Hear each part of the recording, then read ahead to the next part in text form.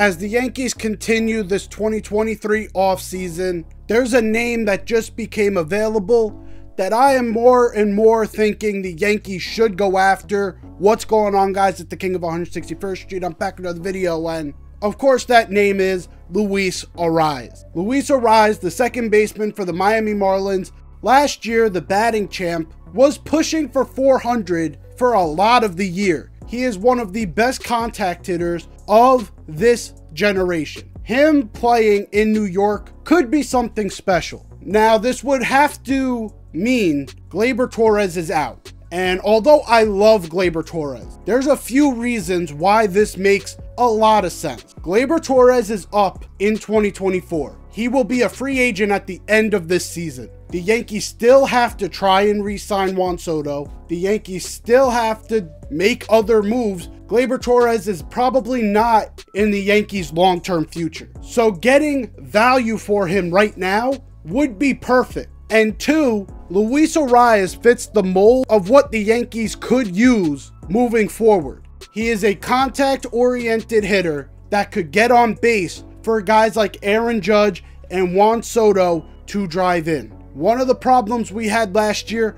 was getting on base for Aaron Judge, so they would just freaking walk him. This year, we're more diverse in that way. Maybe they wouldn't do that type of tactic, but having players on base makes us so much more dangerous, especially with the signing of Juan Soto, especially getting Alex Verdugo. Having guys like Aaron Judge, having guys on base gives us more and more chances to get runs. Luis Arraez, all he does is get on base, rarely strikes out. He profiles as the perfect number one in a lineup. He profiles as the perfect leadoff hitter. The Yankees right now are projected to have DJ LeMahieu as the leadoff hitter. And like I said in a previous video, I really want the Yankees to consider putting Peraza in over DJ and having DJ be more of a platoon hitter. If DJ's more of a platoon hitter, we need a leadoff hitter, even though I want the reins to be given to Oswald. Oswald has not proven enough to be a leadoff hitter.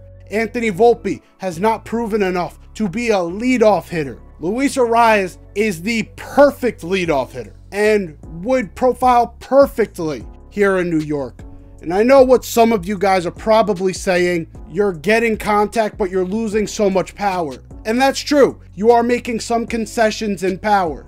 But if you look at the numbers are strikingly similar in power numbers. Strikingly, Luis Arraez is just the better overall hitter. Now, he does have issues in the field, but so did Gleyber Torres at a time. So, to me, those issues are what they are. Luis Arraez can play first, he can play third, but you would really want him at second base. You want him out of position. That is not as vital. Luis Arraez and Gleyber Torres are very similar in a lot of ways. In their hitting styles, they are very different, and I believe the Yankees would benefit a lot having Luis Arraez over Gleyber Torres. Now, what exactly would it cost to get a guy like Luis Arraez? It would probably cost you, of course, Gleyber Torres, because the Marlins have been super intrigued with getting Gleyber Torres over the past couple years. So now that they have someone that we would want, you throw him in that deal, and you'd probably have to give up a guy like Chase Hampton and probably a few of our top-rated young guys like Roderick Arias or someone of that nature, and you would get back a guy like Luis Arraez and maybe even a pitcher.